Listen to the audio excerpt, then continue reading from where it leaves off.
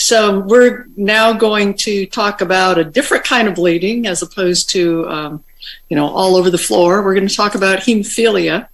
And I have my longtime colleague, Mac Monroe, also is an author on this, even though I'm delivering the talk, because he's the biochemist, and we're going to talk about some biochemistry here. From blood on the floor to biochemistry is a pretty big leap, but here we go. Since this isn't a hemophilia symposium, let me give you just a little bit of background. Hemophilia A is what we're talking about here, and Emicizumab is a novel therapy that's recently come on the market for hemophilia A. And of course, hemophilia A is a deficiency of factor VIII, traditionally managed by infusions of purified factor VIII. Unfortunately, about 30% of the people with hemophilia A develop an immune response to factor VIII. They produce antibodies that block factor VIII function or clear it from circulation, and then replacement therapy doesn't work very well. And those folks have to get a bypassing agent, and by that we mean something that bypasses the need for factor VIII, either recombinant 7A or FIBA, which is a partially activated prothrombin complex concentrate. And these folks with inhibitors have worse outcomes than patients without an inhibitor. Fortunately, some really novel therapies have come onto the market for hemophilia in recent years, and the one we're going to talk about in this short presentation is Emicizumab. This is a bispecific antibody that they say similar to factor VIII, and I'm going to make an argument that it's only similar and not quite the same. It binds to factor 9 or 9A and 10 or 10A and facilitates 9A activation of 10. This is an effective therapy in hemophilia A in patients either with or without inhibitors. There are other novel therapies on the horizon, and these include, inhibiting the plasma protease inhibitors that would enhance hemostasis in people who aren't making thrombin very well because they have hemophilia, and these would work in either hemophilia A or B. But Emicizumab has been a game changer. It's the one of these that's now on the market. It only requires, first of all, subcutaneous dosing, not IV access, and it can be dosed every week or every 2 weeks, or sometimes in some patients at even longer intervals. And it works in people with or without inhibitors. So this has had a big impact on the quality of life for people with hemophilia. One of the problems is that with all of these novel agents, there have been some thrombotic events during the clinical trials. All of them have had, what I would call garden variety thrombotic events. And often these occur in patients who have existing risk factors for thrombosis. So vascular disease, some older people, some other causes for hypercoagulability. And that sort of thing has been seen with factor replacement and with bypassing agents. But Emicizumab has also had this novel complication, and that is a thrombotic microangiopathy. While there have only been a small number of cases, this is novel because it has not been seen with other replacement therapies or bypassing therapies. So thrombotic microangiopathy is a pathology that results in thrombosis in the smallest vessels, in the capillaries and arterioles. And there are other microangiopathies like TTP, and it's associated with endothelial injury. And it causes organ dysfunction because of the occlusion of these small vessels. So just to reiterate, thrombotic microangiopathy has never, to my knowledge, been reported as a consequence of replacement or bypassing therapy in hemophilia.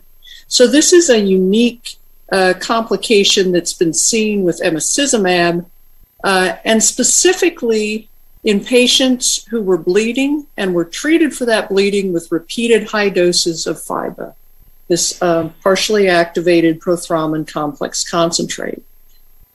People who were bleeding on emicizumab and received recombinant factor VIIa did not experience this complication. So we got interested in trying to understand what causes this unique thrombotic microangiopathy. So let's talk about what factor VIII does and how it does it, and how emicizumab might be different from that. So factor VIII is the one grayed out here. It's what's deficient in hemophilia A. It is the cofactor for the protease factor IXA. And together they activate factor 10 to 10A, which is then responsible in combination with its cofactor 5A for producing enough thrombin to form a stable fibrin clot. Now, I showed you first what it looks like in the coagulation cascade model, but in real life, these reactions occur on the activated platelet surface. Here's 8A with its protease 9A on the platelet surface, and the 9A is provided either by the action of 7A tissue factor on another cell type, or by the action of 11A on the platelet surface. So here's a schematic of what factor VIII does. It binds quite tightly to phospholipid membranes, and it coordinates the assembly of 9A and 10 into a complex, and facilitates the rapid activation of factor 10 by 9A. And here's a cartoon from this review of what the bispecific antibody emicizumab does. It has one site that will bind to either 9 or 9A, and another site that will bind to factor 10 or 10A. And it's shown here on a phospholipid membrane, but of course the antibody doesn't have any specific ability to bind to phospholipid. And it's shown here bringing together 9A and 10, but in fact, I'd like to show you some evidence that that's probably not quite the way it really works. So could biochemical differences between factor VIII and emicizumab give us some clues as to what causes or how this microangiopathy might develop? We're not the first people to have thought about this question. Peter Lenting and his colleagues published a review a few years back, and this graphic is from that review. And I just want to highlight a couple of differences between factor VIII and emicizumab. So factor VIII has what they call full cofactor activity. That is, it binds to phospholipids quite tightly, and it interacts in multiple ways with factor 9A and factor 10, and really does coordinate assembly of that complex. It's running the show. It also has an on-off mechanism. Factor VIII needs to be activated by thrombin that's formed at a site of injury. And unless it's activated and released from von Willebrand's factor, it's not active. And once it's activated, the domains tend to dissociate, and so it loses activity over time. So its activity is limited in time and space. Emicizumab, as I pointed out, does not bind phospholipid. It binds between the two factors, the protease 9A and the substrate factor 10, and it has no on-off mechanism. It has a long circulating half-life, and it's active the whole time. Once it's bound 9A and 10, it doesn't lose activity. It retains activity and can go on and continue to catalyze reactions. So its regulation is very different, both in terms of its location and duration of action. There are some, I would say, mysteries about how emicizumab works. These are the affinities of emicizumab for what it binds to. The one arm of emicizumab binds to factor 9 or 9A with micromolar affinity, and the other arm binds to 10 or 10A also with micromolar affinity. That's not very tight binding. But when you get 9A, 10, and phospholipid together with emicizumab, then you have a much higher affinity interaction. But it's kind of hard to imagine how these kinds of affinities would result in effective catalysis, because that's not very strong binding. So we started out by taking a look at several biochemical parameters of emicizumab. It's taken me so long to be able to say that at all. I love just rattling it off. Doesn't always work. And its interaction with factor 9A and 10.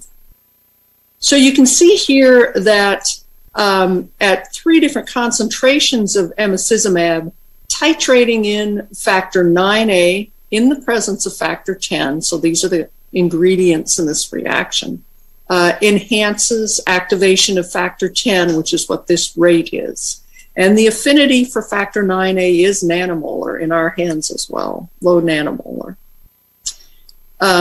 The affinity factor for factor 10, when you have all those components together, is also nanomolar. It's not quite, we don't have it being quite as tight as some of the published literature. But again, you titrate in factor 10 in the presence of 9A phospholipid and emicizumab, and the rate of factor 10 activation is used as a measure of binding, and that's pretty tight affinity. So we agree that functionally the emicizumab interaction with its binding partners ends up being pretty tight. Now, one of the expectations one would have, since emicizumab binds to both factor 9 and 9A, is that in the plasma, in vivo, factor 9 should compete for 9A binding and kind of limit the activity of emicizumab. And so we took a look at that. Here is the relative rate of factor 10 activation on phospholipid in the presence of emicizumab as you titrate in factor 9A when there's no factor 9 around. And you can see here again a low nanomolar affinity. If you add factor 9, you kind of expect factor 9 to compete with the 9A, but in fact it doesn't. This is just below plasma levels of factor 9, and even if you go up to 800 nanomolar factor 9, you see minimal competition for 9A binding. So that was something of a surprise that we needed to explain. The other component of this interaction is the phospholipid, and we used phospholipid vesicles that contain phosphatidylserine and phosphatidylcholine.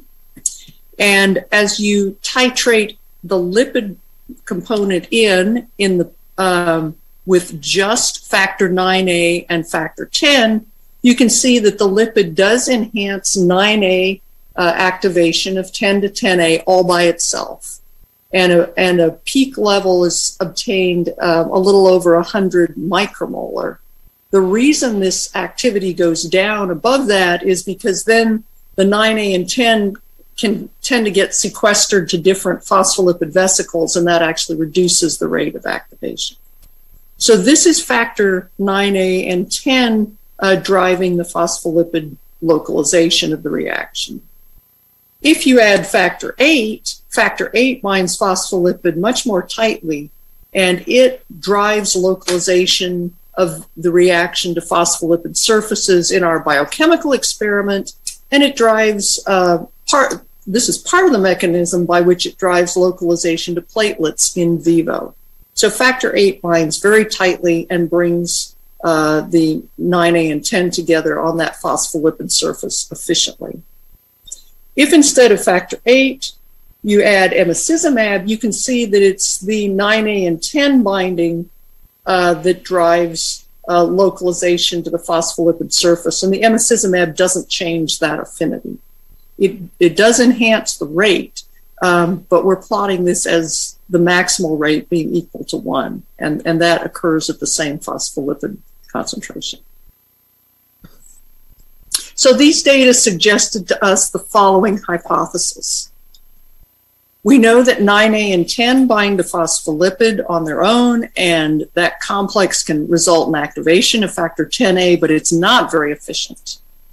And we hypothesize that emicizumab binds to the preformed complex of 9A, 10, and phospholipid, and stabilizes that complex long enough for catalysis to occur and for factor 10A to be activated much more efficiently. This also might explain another mystery, and that is, why would the complex of emicizumab with 9A and 10 or 10A come apart? Because the affinity of emicizumab for 10 and 10A is the same. Well, in fact, 10A and 9A don't like to bind to one another. So this complex comes apart because the 10A and the 9A don't like being together. Now, factor VIII is localized to platelets not only because of its phospholipid binding, but also because it's carried by von Willebrand factor, which binds to glycoprotein 1b, which is this little green thingy in the cartoon here. And factor VIII is activated by thrombin, which is the little red doodad in this cartoon. And that leaves activated factor VIII on the platelet surface, where it binds tightly to activated platelets. So where would emicizumab localize? Well, I couldn't find any published data on this. Maybe someone in our audience knows more than I could find.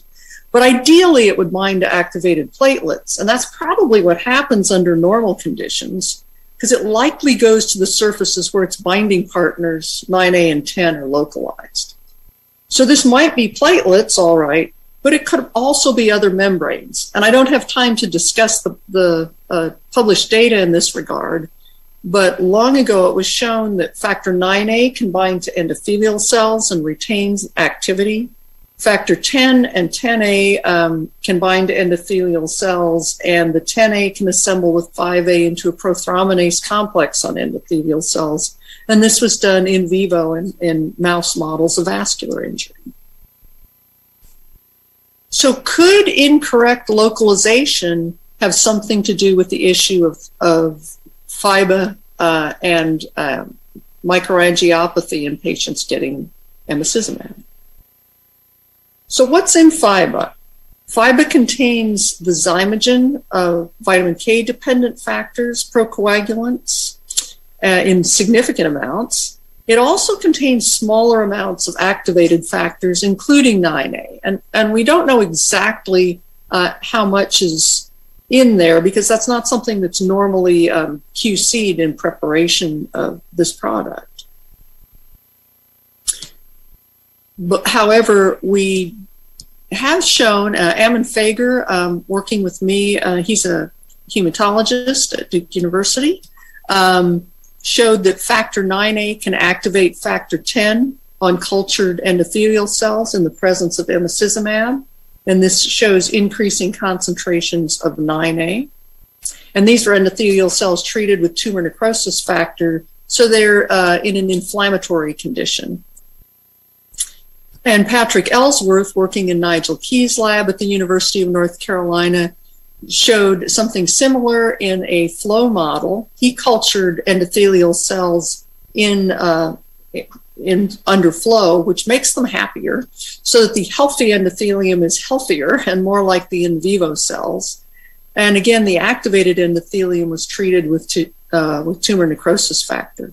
And you can see that under these conditions, emicizumab can facilitate 9A activation of 10 to 10A and does it more efficiently on activated endothelium than healthy endothelium. So I would put forward for your consideration the hypothesis that injured or activated microvascular endothelium could provide sites for binding of factor 9A from FVIII and 10A from plasma, as well as provided by FVIII, and that could localize emicizumab to damaged endothelial surfaces and produce 10A on those surfaces. That could in turn bind 5A and lead to local thrombin generation. And that thrombin generation on activated or injured endothelial cells might be responsible for the observed microangiopathy in patients treated simultaneously with emicizumab and high doses of FVIII. Thank you for your attention. I almost made my time. Thanks, Maureen. Very thought-provoking. I see Dr. Prysdale with a microphone in his hand. All right. Hi, Maureen. Hi, Maureen. Thanks a lot for that really provocative talk. And nice to see you. Nice to see you. I wish I were there. I wish you were too. We'd have a nice dinner together. Yes, we would. I'm wondering about some papers that I think I remember, maybe by Jan Rosing, maybe by Peter Lenting, about production of some monoclonal antibodies against factor IX, and how that enhanced the catalytic activity directly of factor IXA, and how maybe EMI is directly enhancing the catalytic activity of factor IXA rather than merely bringing together enzyme and substrate, and how that might fit into your model. Yeah, so we did do some limited number of studies looking for that, and just adding the emicizumab doesn't really seem to, so one way of looking for that is to look at 9A cleavage of substrate, and that is a chromogenic substrate. It doesn't seem, the antibody doesn't seem to affect that directly. It could still look, it could still affect interaction with 10, even though it doesn't with a chromogenic substrate. And so that is the only thing that we have directly looked at ourselves that would address that question, and we don't see any evidence for enhanced catalytic activity of 9A. So that's about all I can, yeah. You would have had to get your hands on some monofunctional antibody then that didn't recognize the 10. Yeah. Mm-hmm. Yes. Exciting. Great. Mm-hmm. Other questions from the audience? Dr. Conway.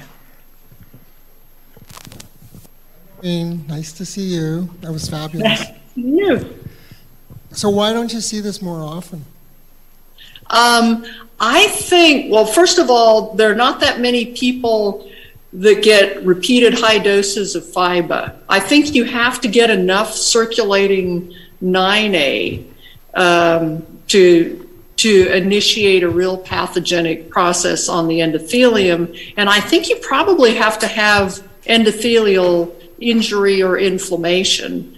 And so it's the people that exhibited this microangiopathy did get really quite high doses, repeated doses of FIBA.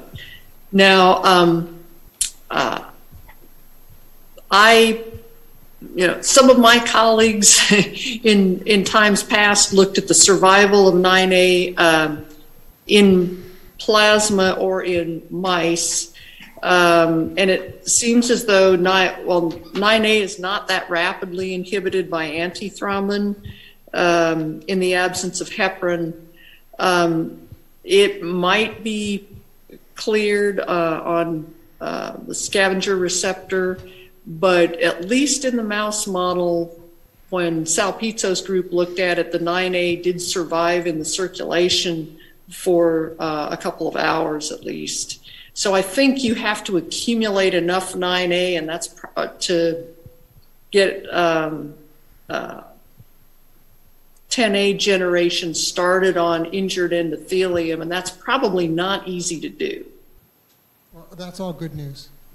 Yes. And so some people have said, well, why are you even interested in this? We figured out how to avoid it. We just don't give people a whole bunch of FIBA. But I think it tells us something about the localization of the coagulation reactions and the, I guess you would say, the resilience of the hemostatic system and our control mechanisms for hemostasis. Great, thanks. Thank you. Yeah, thanks very much, Maureen. That was great. Well, thank you for the